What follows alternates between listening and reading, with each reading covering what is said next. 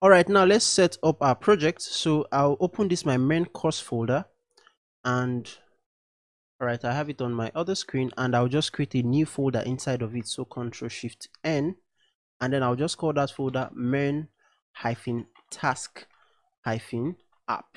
All right, hit enter, and let me open this folder in Visual Studio Code. So I'll right click, and then I'll just say git bash here, which is how I just like to open my project. I'll say code and dot, and if I hit enter, it's going to open that new empty folder I just created in Visual Studio Code. All right, so I have it here in my other screen. I'm just going to drag it in so we can see. Yeah, so this is the folder. I like to have my project side by side. Yeah, so this is fine. It's a perfect setup.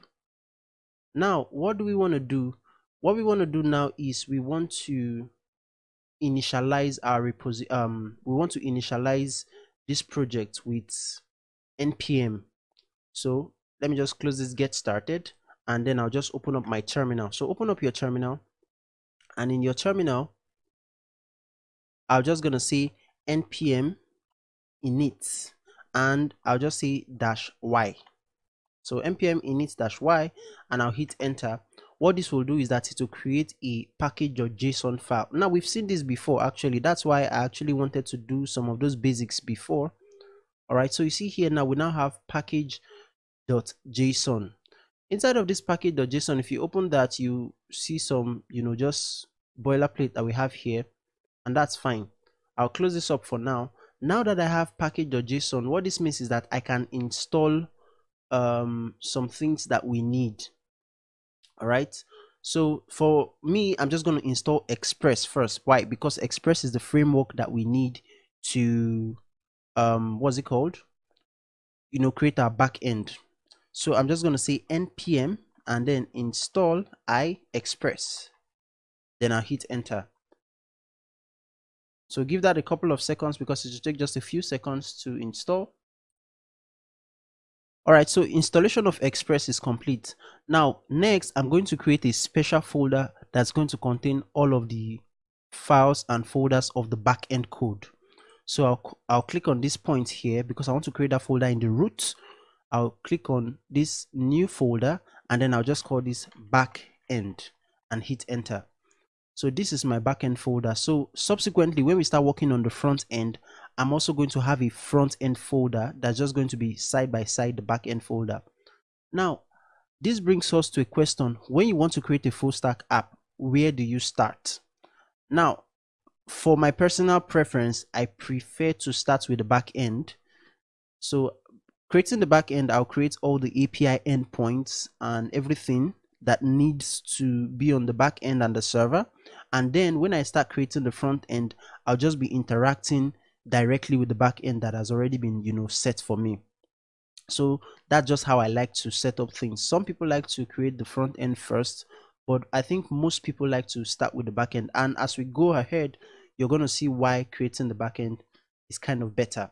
So inside of this backend folder, I'm going to create the server folder. So let's just do server. Is that server? Okay, server.js. So that's going to be our root folder where we're going to have our app created, our Express app created. All right, great. So because I would like to have this what's it called, the course broken down into several parts, so this is going to be the setup video. In the next one, now we're going to create our Express server. All right, thank you so much. I'll see you in the next one. All right, guys, so now in this one we are going to create a server with Express.js. So but before I do that, I would like to initialize this project with git. So I'll just come here and I'll say git init to initialize the project. I'll hit enter and it will initialize the project, and just give it a few seconds. All right, so you see here we now have this number here, 428, which means that there are 428 files currently in this folder. But what you want to do is you want to add a git ignore file, because this node modules is a very large file. You don't want that to be pushed to GitHub. So I'm just going to come here, create a file, and I'll call that .git ignore. then I'll hit enter, and then inside of this .gitignore file, I'm just going to specify that I don't want to push the node_modules folder, and then I'll save that. So watch what happens to this number here. Okay, so you see now it now says 4. So technically there are 4 files that we need to we're going to push to what's it called, GitHub, if we ever decide to push. All right, so that's it for this one. Then also I would be creating branches for every section in this particular video. So the way you can do that is I'll just click here and I'll create my first commit. So I'll just say initial commit, or no, I'll just say project setup, because that's what the previous video was about. I'll copy the I'll press Ctrl and enter to, you know, create that commit, and then I'll just create a new branch.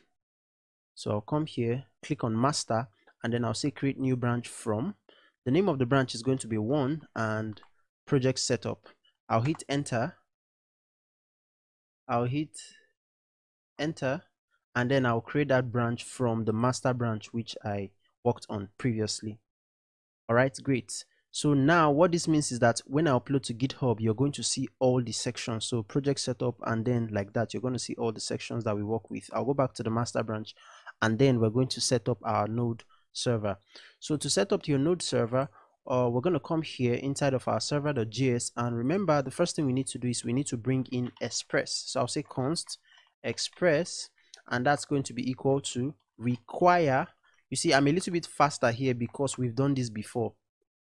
So I'll say require express, right? So we've brought in express, and then I'm going to initialize express by saying express, and like that I'll call it, but I want it to be assigned to a variable name called app. All right, now that I've done that, all right, so next we need to listen for our express app. So I'm going to say app.listen, and then I'll just open that up. And here, remember, the first thing we did was we added a port number. Now in the previous example we worked with, when we created our first express app, we actually added the number 5000 here. But remember, this application we're creating is going to be on Heroku server. This particular one is going to be on Heroku server, and Heroku server is going to provide us with the port number. So it doesn't make sense to specify the port number like this. So you know what we do in that case? What we do is that we create a special file, which is a .env file. Env just stands for environment, and technically that's where we store some variables that that is likely going to change when we upload our application to the server.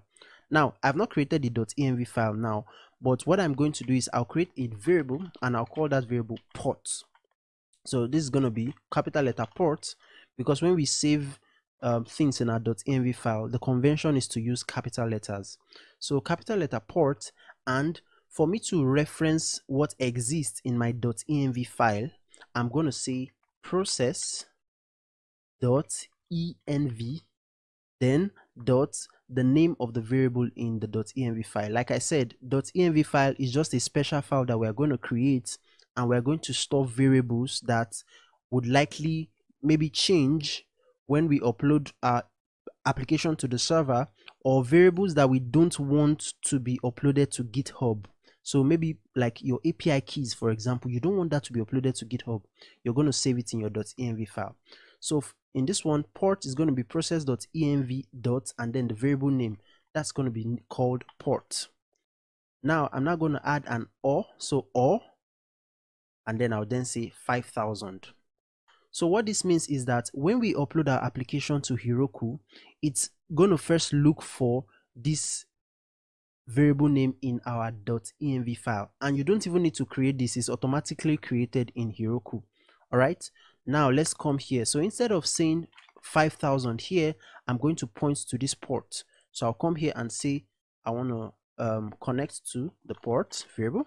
I'll add a comma, and then I'll now add my callback function. So the callback function, let's open it up with an arrow function and do a console.log So console.log, and I'll just use my backticks here because I want to actually point back to this port. So in the backticks, I'll say server running on port, and then I would use my string interpolation syntax to say port.